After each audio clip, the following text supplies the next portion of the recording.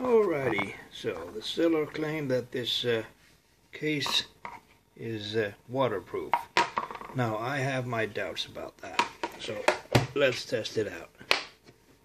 Locking it down. Watch out for this one. This one is kind of tricky. Okay, everything is locked down. Oh, let's put it in a bucket of water and see if it is, waterproof or not. Yeah, leave it in there for a while. Yeah, you were fishing by the lake. You fell in. Oh no, my bait box. Take out the bait box. Safe. Now let's dry out off the outside a bit, so we're not cheating.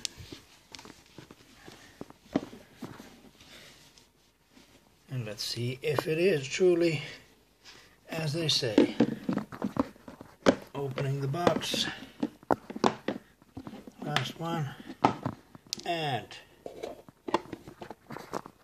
oh no! It's not waterproof at all. No surprise though, because there's no silicone ring anywhere around the edges.